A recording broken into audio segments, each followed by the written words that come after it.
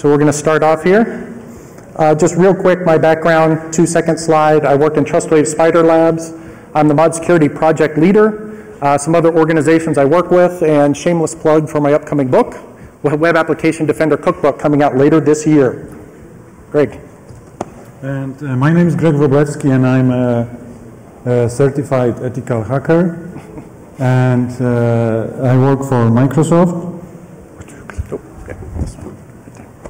And I work at Microsoft Security Response Center, and I do different kind of security research. All right, so real quick before we jump into mod security and the new versions that we have, we just wanted to make sure everybody was on the same page as far as why do you need something like mod security, right? What is it useful for? So looking at web-based vulnerabilities, that's one of the things we do in TrustWave Spider Labs. We do web assessments, pen tests, code reviews. We find vulnerabilities. So once your organization knows you have vulnerabilities in your web apps, what are you going to do about it?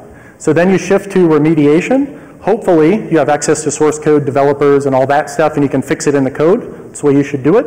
However, we're finding there's a lot of different scenarios where, depending on the application, you maybe have some constraints, and you can't actually do that. So we actually took a survey, this was through OWASP, to figure out people that are using virtual patching, that we'll talk about here in a second. Why are you using that? And these are some different responses for, again, it depends on the application, but why you can't actually go in and fix the code. So for some reasons, it could be it's third-party outsourced code, you know, it's a black box essentially, or your developers have moved on to another project, so you actually don't have them to fix it, you'd have to reallocate them. Also, contractual language is a big problem, where, you know, the outsourced code, they were contracted to fix the vulnerability, or to write the code according to the specification. If you find security defects, that really wasn't covered.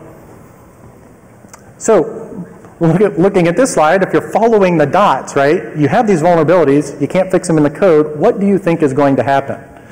That means you're going to get hacked, right? So this is another project that we run at the Web Application Security Consortium, WASC, called the Web Hacking Incident Database, where we track real-world web compromises. So we're not looking at vulnerabilities, we're seeing at the end goal, which is an application did actually get hacked, and then how did they do it. So this is just a real high-level view of putting it into two different categories. Why are people hacking these applications to begin with? So on the left side, you have profit-driven hackers. You know, they're looking to make money, of course. The right side is hacktivism. So just tying those all together, I know this is the Turbo Talk view, so we're running through it quick, but obviously you got to fix these vulnerabilities somehow. So that moves into why mod security. Why is it such a popular tool? So really, this is a key point that we want to bring up specifically for this talk, and also for why TrustWave and Microsoft MSRC joined together for this project. And that is virtual patching as a process. Okay, virtual patching is different. It's not quote-unquote WAF. Right, where you're buying an appliance or a box and it does a lot of things automatically. Virtual patching, this is a definition we have that we created from OWASP. So the key point is here is that you have to know about a vulnerability. That's where it starts. And then you figure out how to go back and do some remediation efforts. Okay, so mod security, why is it such a great tool for this? It's been around for a decade now, right? It's well tested. Protecting millions of websites, we really don't have a lot of metrics on the actual number of installs. That's kind of hard for us to track. We can track source code downloads. And you can see there we've had over 275,000 downloads of the source code. Lots of good feature set, which comes in real handy for doing virtual patches that we'll show. And also the licensing being open source, ASL v2. All right. So, you know, probably you know, you have seen why Apache is so good, and but the problem was that Apache was good, the mod security was good on Apache. So, but what about the other platforms? And the most recent statistics show that Apache covers maybe about 60% of the servers and even less domains that are served out there. So what about the rest? And that's why we thought that it would be a great idea to bring mod security to IIS and Nginx, because with that coverage we would be able to cover more than 90% of the internet. And there are many advantages of this approach. The one which is kind of obvious is that you could use a single protection layer in the form of mod security configuration files to your entire data center or entire web farm, covering all the servers that you have. And although the way you include because the platforms are very different, so the way you include the configuration file is different. The configuration itself, the protection logic that you define, it's one and the same. So on IIS, the mod security experience is slightly different than on Apache. You start with a typical Windows installer. You install it on the Windows server, and then after installation, you have to add it to your configuration file. And usually it's much bigger than on this example. Then you recycle the application pool, and then you have it running. And you see in the Windows Server event log that the mod security was loaded. On Nginx, it's yet another experience because, like I said, the platforms are very different. So you have to compile mod security into a library, and then Nginx does not let modules being loaded during runtime, so you have to compile your own Nginx binary with mod security, and then you are ready to go. Once you add the mod security configuration file in your Nginx config file, you will see in the Nginx log that the module was loaded and it's ready to go. So Ryan mentioned about why are we doing this and about the virtual patching. So we have two examples of how the virtual patching with mod security can be used on IIS. And the first example is a vulnerability from December 2011, and it was a collision in hash table in ASP.NET component of the server. And with just a 1 megabyte big payload sent to the server, an attacker could make 30,000 cores busy using 1 gigabit of bandwidth. And that was leading to a serious denial of service condition. Normally this was fixed in an emergency mode because the vulnerability was serious. But without the fix, you could using mod security, you could protect yourself using different types of mitigations. And here are the 4 examples. And the mod security had rules created for all 4 of them. So here I have an example of one of the rules. It's a rule that detects repetitive payload in IIS requests. It's very complicated. It would be difficult to implement in other like simple scanning tools. And when the rule is added to the configuration file and the proof of concept attack that was published is launched, the page access is blocked with access denied, and this kind of event log is logged in the Windows Server event log. So the second example is a cross-site scripting vulnerability that was patched in July. And it's a typical reflected cross-site scripting where in certain circumstances attacker could just put a script in the sections parameter of the URL.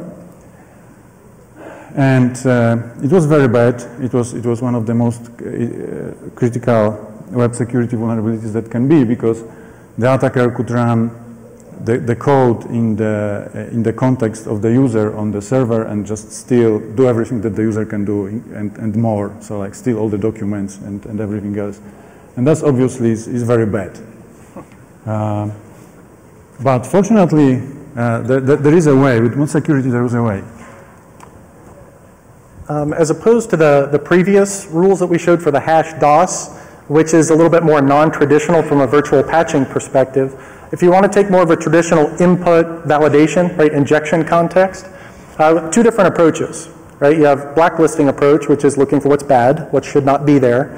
So you can do that if you know in the sections parameter, like what's the payload supposed to be in the first place. Or in this case, knowing if you're doing cross-site scripting, okay, the angle, greater than, less than, tick marks, certain the parentheses, look for those things that shouldn't be there. So in the blacklisting approach, that's what we're doing up here at the top, essentially. I don't know if this is going to work, if you can see my cursor here, right? So we want to look for that specific URL, and then we're looking only in the sections parameter. And then in this case, we're using a fast pattern match, so it's not a regular expression. It just says if you see any of those meta characters in there at all, that's a match. So you can go that route, blacklisting approach. Now, it's not quite as strong as you'd like it to be from an input validation perspective. Ideally, you do want to know what is sections parameter supposed to have. Like, is it supposed to be digits? What's it supposed to be? So that's optionally down here, the whitelisting approach. The beginning is exactly the same. You're looking in the same injection point. But then down here, if you've never really looked at mod security rules or looked at them that much, here we are doing a regular expression. We do some anchoring to make sure that it only contains word characters. So alphanumeric, I think like underscore, things like that. Now the reason why this is a whitelisting approach is with the mod security syntax, if you put the exclamation point at the beginning, that inverts the logic. So what you want to do in regular expression is define what should have been there in the code in the first place, right? What the developer should have been doing. And in this case, you just say if it's not this, that's a problem, okay? So typical event log now. So you can see all that stuff funnels there so you can get all your events and see which stuff is triggered. Okay, so mod security 2.7.0. We have release candidate version 2 out right now, so we've been testing certain things with it. In mod security, like the core itself, but then also with these new versions for IIS and Nginx. So 2.7.0 is the first multi-platform supported version that we have. You can go download it today. If you go out, it's currently hosted on our SourceForge repository. So the top URL is where you get to the regular mod security source code. If you're only an IIS user and you just want to grab the MSI and install it, got the link down there at the bottom. You can do that. Turn it back to Greg. And from the Microsoft perspective, we expect to use mod security in our response process. As you can imagine, the availability of mod security for IIS give us possibility to publish rules that would let our customers be protected from any vulnerabilities that are being either disclosed to us or disclosed publicly. And we also expect that a community work will start on creating the rules that will be specific to ASP, ASP.NET, and IIS environment. So, summarizing, we have the mod security has entered a new stage. We have it available on 3 platforms. We encourage you to learn more about this, about the effort. You can even look at the source code. It's right now it's in the experimental branch on the SourceForge, and we will publish blogs about the release tomorrow. And there are a number of people who contributed to the effort. So you could find some of those people. Actually, most of those people you can find them here at the Black Hat this year. And we have one more thing coming. All right, yeah. So because this was a turbo talk, obviously we couldn't do all of the demonstrations that we would have liked to. Fortunately, we did get some slots in Arsenal. So if you know where the Arsenal area is, at 3:30 today, we're going to be there for an hour, and also tomorrow at 10:15. So if you do want to come by, see mod security as a whole, or want to see some of these different versions, stop by, Q&A, see some more demos. And I think that's it. So thank you.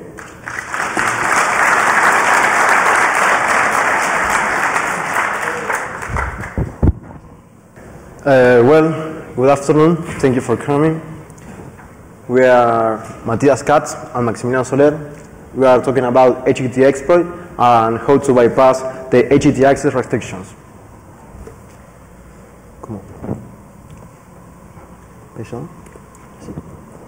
Okay. Matthias Katz. See if you want to introduce yourself. Go ahead. Okay. Matthias Katz is a penetration testing, has a company named MKit Argentina. He specializes in web application security, also do penetration testing. Me, Maximiliano Soler, I live in Buenos Aires. I work for a bank as security analyst. Okay, basic concept. This is for introduce everything and everyone to the basic concept. HTTP access is hypertext access, and basically is a configuration file to with directives that is to use to configure H directory or files. For example, you can use the HTTP access to redirection, URL redirection, and directory listing protection, URL rewriting, and authorization authentication. This is the main of this talk. Okay, why attack this type of protected directory? The common things to get are backups files, configurations, and update versions, new developments, because sometimes we have developers or sysadmin that put all your backups in this protect the directories. The tool is named HTTP exploit, and the meaning is hypertext access exploit. It's a tool written in Python that exploit a weakness in the way that HTTP access are configuration. For example, you will be able with this tool to bypass this authentication process. The main features of this tool is free and open source. If you want, you can collaborate. It's user friendly, flexible, has a lot of modelizing, is integrating with major tools. In the next version, we'll be integrating with Nmap, Metasploit, and has a funny report. We building. This is an old weakness. It's not now. It's not new. Sorry. We haven't not having found currently exploited by other tools. A lot of websites recommending how to implement HTTP access vulnerably and from fun and profit.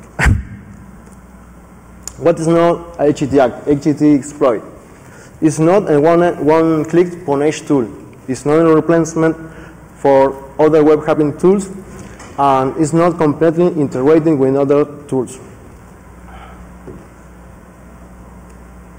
Okay, this is the common configuration for protect a directory. Have you ever seen this type of configuration? Yeah? Okay. At the first line, this is the HTTP pass WT. Out name, authentication basic. This will be others if you want, could be, for example, dishes. This is the directive limit with get and post. Go ahead. Viene la demo. Sí. Okay, we have found a lot of universities recommend this type of configuration, but this type of configuration are vulnerable or has a weakness. Demo. Okay, hi. We've been in Arsenal at 10 a.m. and people have come around our booth and asked us to show them the demo, and we have presented them with this HT access configuration, and we have been asking them if they would upload this HT access to their production servers. About 95% of the people that saw this configuration said yes. This is very typical configuration for HT access because it limits the methods available for usage of the directory, just for get and post, so that you won't be able to perform an options or a trace or whatever. That's a very common, very typical, and very chosen configuration for HT access. Some people said, okay, maybe I wouldn't use basic, I would use digest. Somebody said, I won't use HT pass WD because it's too standard, I would personalize the file, that's okay. Some said they would use TLS, that's okay too. That doesn't matter for this exploit. Even if you use digest, even if you change the password file, even if you use TLS, yeah, even if you use digest, even if it's only one valid user instead of any valid user, you would still be vulnerable. So, many of these universities and also hosting providers and cloud providers and companies and our customers and whatever, they have all recommended this type of HT access, this exact type of HT access. And this is a vulnerable HT access configuration. So what struck us down was that about 95% of the websites available online were recommending users to use this kind of HT access. So I would encourage you to go check your servers if you're vulnerable or not after seeing this demo, because a high percentage of you will be vulnerable. So let's see the tool. I have a server here. It has a private directory which is protected. Of course, if I try to access it, it would go to the demo, of course.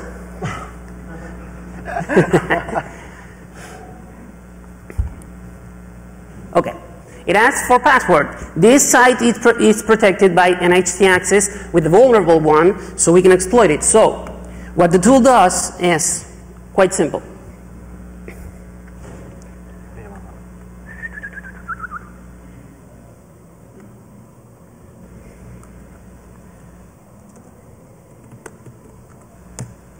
Right.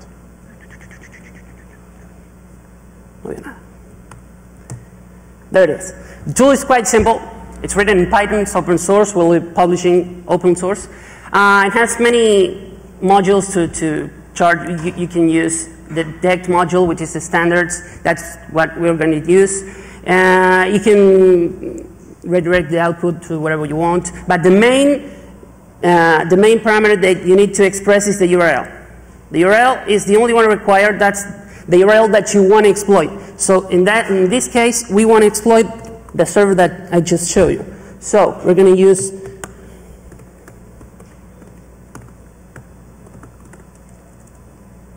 private, and let's set it to verbose mode. So what the tool will do is try to download index.php inside the same private directory. So that's private/index.php. So it could download it. What the tool is showing is that the directory is exploitable. So what the tool can do now is perform what it's called a full scan. The full scan will take a word list that is provided with our tool, but you can use your own. And bear in mind, this is not a dictionary attack on the passwords. This is not a password cracking tool. The word list is just for files. What we have put here in the word list is the typical default pages that are available in WordPress, Joomla, and whatever. And that's what we're relying on. You can use your own word list, and if you have a word list of 2,000 different forms, you can use it. But it's not a password cracking tool. Several people have told me that during Arsenal. It's not that. You're bypassing the authentication. So if we do that with the full list, and it starts the full scan, it will try to download each of the files in the word list. So we'll try to download, and at the end, it would say that 52 files were downloaded out of 750 with a 60% success rate. That means that 52 files from the server, from the protected directory server, have been downloaded to our computer. And now it's locally on our server or on our computer. But the main functionality of this tool is the link scanner module. The link scanner module will try to download all the files and then read inside of them and search for links. And each time it checks for a link, it tries to download that site also from the server. So if I run the link detect scan module, I will run it. And for each one of them, it will show all of the links found. For instance, in article.php, we have found 23 links, articles.php 11, index.php 11, and that's it. And after removing duplicates, we find 23 new links found. That's without knowing the internal structure of the site. That's without using the word list. The word list was just the first step of the process. Now the tool is reading from inside the server, from inside the directory, and checking for links and downloading those links. So now that the 23 links were found, you can run a new thread of HTXploit with those new files and download those also by growing horizontally and trying to make the final report bigger. So we're going to download those files, and it check index.php has been downloaded, blah, blah, blah, blah, external links are skipped, blah, blah, blah, blah, blah, and there were 7 new files downloaded out of 20, and now you can rerun the link detect scan on this new result. This is a recursive procedure that would end only when you have successfully downloaded each and every file on the server. And it would recursively try again and download and link detect and download and link detect until it's finished. So we're going to do yes. He's going to download, and the tool found 66 new links. So we're going to run a new HTXploit thread to download those. And now the tool downloaded 59 more files, and now we're going to run a link detect scan. Now it found 619 new links. This enables us to grow the size of the report, the final report. We're going to run a new HTXploit. Now it false scan completed. No new files were downloaded. That means that we have successfully sucked everything from the server, and we can go home happy. So 115 total files after 4 iterations, and the final report is right here. So if you open up the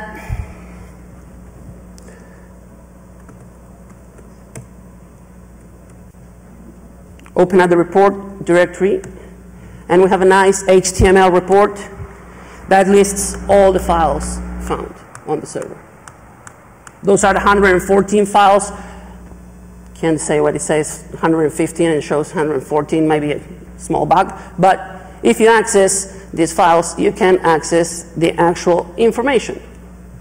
Chocolate Dalmatian. And we access that. And that's it. So what are we looking at right here? The tool, the vulnerability in Apache only allows us to download PHP files. It won't download HTML. It won't download JPEG. It won't download style sheets. It only will download PHP files. So you won't get any fancy output. But you will get the data, which is the most important one, the most important part. We now have the entire content of the server that if we access it correctly, it's a nice coffee racks site for maybe a local business or something, and articles.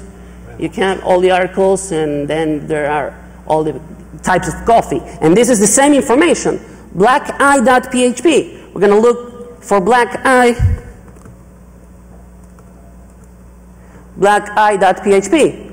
And that's exactly the same, just without the graphics and the fonts and the styles and the whatever. But the data is on our computer right here. For each downloaded file, we get a local copy with all the information we need, with a nice full report to show to our customers or whatever. Well, that's it. That's the demo. That's the demo. That's the demo.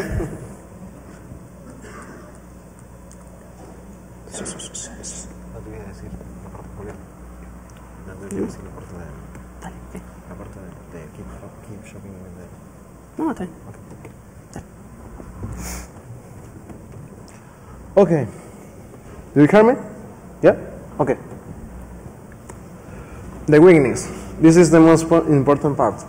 The problem resides how to the HTTP requests are being limited. The following statement, for example, is limit get post, require valid user and limit. This indicates that only applies to get and post method. What happens if we generate another non-standard method? For example, potato. Okay. When PHP receives the non-standard method, it processes it like a get, downloading the request file. Solutions? The thing is that Apache can handle the methods that you have. The method that you have disabled, Apache can handle them. So, but if you use a method that is not common to Apache, Apache will pass it along and send it to PHP and say, hey, PHP, maybe you know how to deal with this. That's how you bypass Apache. And then when PHP gets the request, if PHP gets a request with a method that it doesn't know, it treats it like a get. So you bypass the require valid user because you're not using neither get nor post. So it doesn't require valid user for those limits. So Apache sends it along directly. And then when PHP gets it, it treats it like a get. And you get the files. Go. Possible solutions: improve the htaccess configuration, Apache module experimental, and the PHP code. Okay. From the htaccess configuration, you will be used, for example, the limit get and post. Add also the limit accept get and post denied from all. This says that the restriction access control to all the HTTP methods except to all ones specific above. If with the limit except, you are also disabling anything that is not get post, because if it is get and or post, you would require a valid user. But if it's not neither get nor post, it would deny all, and that's it. That's how you can treat it from the htaccess itself. Apache mode allow methods. This is an experimental mode. Basically, it restricts only to the HTTP methods that can be used on the server. It's important to say that it's case sensitive and was written to replace the current implementation of a limit and limit accept, but it is experimental. If you are developer, in your PHP code, you will check, for example, the PHP out user, and then you must to check, for example, server request method and see if use get or post, you will be only accept the request. If you have another one, you will say you will show an error message. That is to prevent the default fallback from PHP. You can process it through the filters. And if PHP detects it's not neither get nor post, it would disallow the connection. Okay. And words is not enough to declare the traditional HTTP method. You must to restrict the access to those methods ignored or unwanted. You must to do the perform necessary security checks. Okay, what is our roadmap?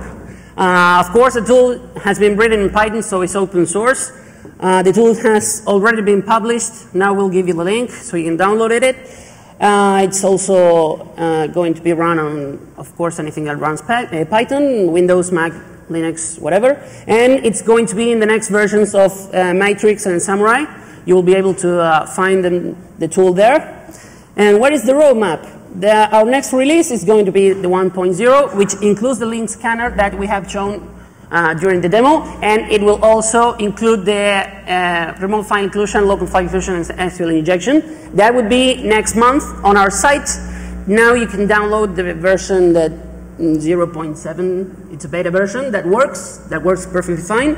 You can download it now and try it on. And we're working to integrate the tool with either Metasploit for gel injection and Nmap for detection of other directories, other servers, other web services in other ports, and doing a more horizontal growth of the tool. Right now, from the root, for each directory, it does a subdirectory and so on and so forth for each and every file of the directory.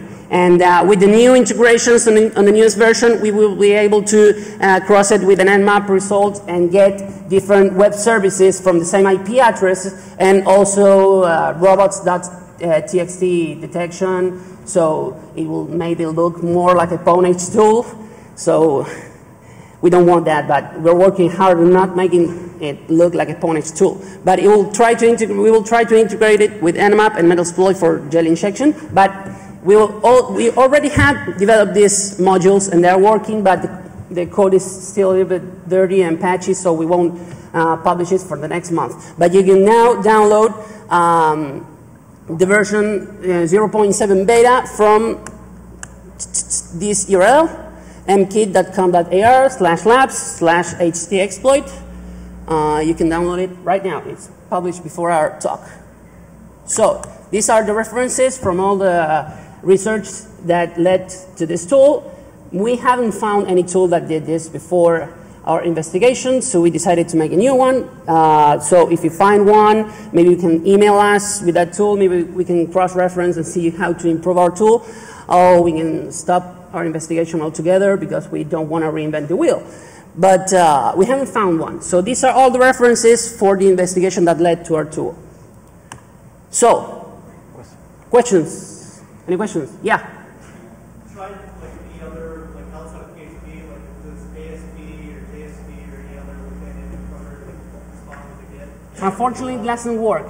The fallback that allows you to get the files, it's a flaw in how PHP is developed. But it's not a fault that has a CVE that needs a patch. You won't see a patch. Actually, this vulnerability is very old. It's old. And there hasn't been a patch. Apache, you can upgrade it to the newest version. PHP also, it's not a patch requiring vulnerability. It's a weakness in configuration. It's a misconfiguration. If you go and add limit except to your htaccess, that's it. So anything that uses htaccess with PHP is vulnerable. Not IIS, but everything that uses htaccess, if you have PHP behind. Yes? Is this specific to specific OS, like implementation of PHP, or is it all PHP? No, it's OS independent. If you install Apache on a Windows server, it will exploit it. Yeah. We're good? We're good? Okay. Thank you very much. Thank you. Woohoo! All right. And everyone's eager to go on the next talk, so we'll do this fast, keep everything on time. So we're going to talk about libinjection today. And if you're looking to follow along, you can go to this website. The slides are somewhere down there, and you can check it out. Okay, who am I? I'm one of the directors of engineering at Etsy. Etsy's an online marketplace. My specialty is sort of enterprise-related features, fraud, security, email infrastructure, fun. So what I'm going to talk about is a C library, which is actually easy to port to other languages. And my previous sort of embedded C library is actually used in just about every ad server in the world. It's used in the Chrome browser. It's also open source, so you can check that out as well. But just to give you some background on development. Okay, so next 14 minutes, we're going to go through like why detecting SQL injection is hard, and why certain other algorithms and methods don't work very well. We're going to talk about the algorithm that is sort of newly developed and produced here, and the results, and then some next steps on how to move forward with it and use it in your application or to develop new tools from it. All right, so it actually turns out detecting SQL injection from user input is a hard problem.